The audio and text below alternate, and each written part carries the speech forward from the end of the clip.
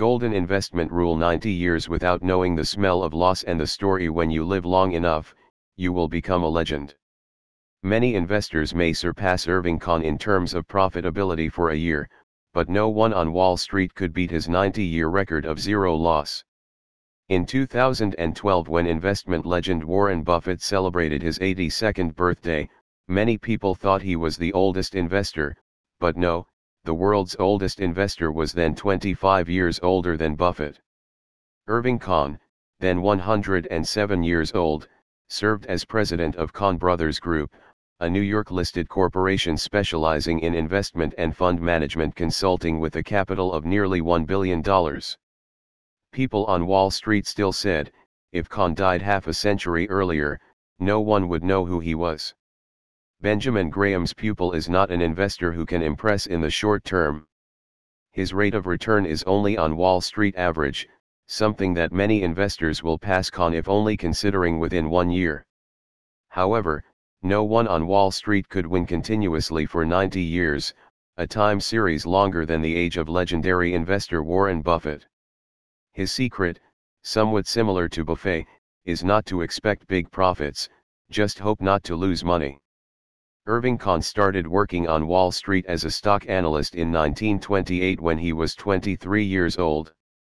In addition, he is one of the first CFA holders in the world, 1963, and is considered a founding member of the CFA Association.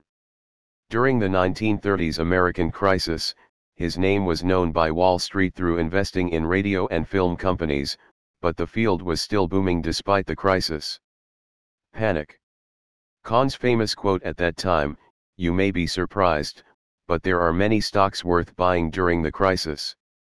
Even if the world encountered many other crises later, Kahn's investment fund did not suffer, though he might not be the most profitable when the market grew.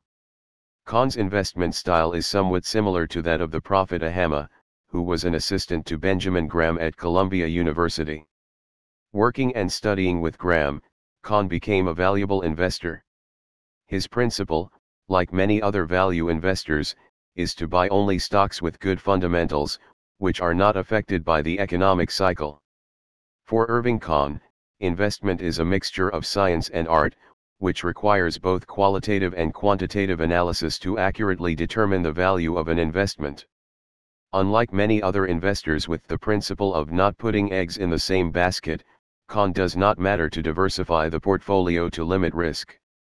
He respected his philosophy and said that when applied correctly, there would be no risk in investment. Kahn has the notion that a portfolio is like an orchard, and he often chooses stocks with high growth potential, which are undervalued by the market and are willing to hold that stock from 3-5 years. And of course, the expectation is that all the plants in the garden are fruitful every year, which is quite irrational. With Kahn, a successful crop, it may take 3 to 5 years to wait. When investing in a company, he likes companies with little or no debt. In addition, the board of directors must hold a certain amount of stock to ensure that the board of directors' interests are tied to the interests of other shareholders. The average rate of return for funds managed by Kahn will not be impressive if you look in the short term. Sometimes this number is quite low compared to other investment legends like Warren Buffett or George Soros, even Wall Street's anonymous investors. But in return he barely lost, and his non-stop time series amounted to 90 years, more than Warren Buffett's age. And when you win in a long enough time, compound interest will work. That is also the reason for his participation in the list of legendary investors of the world.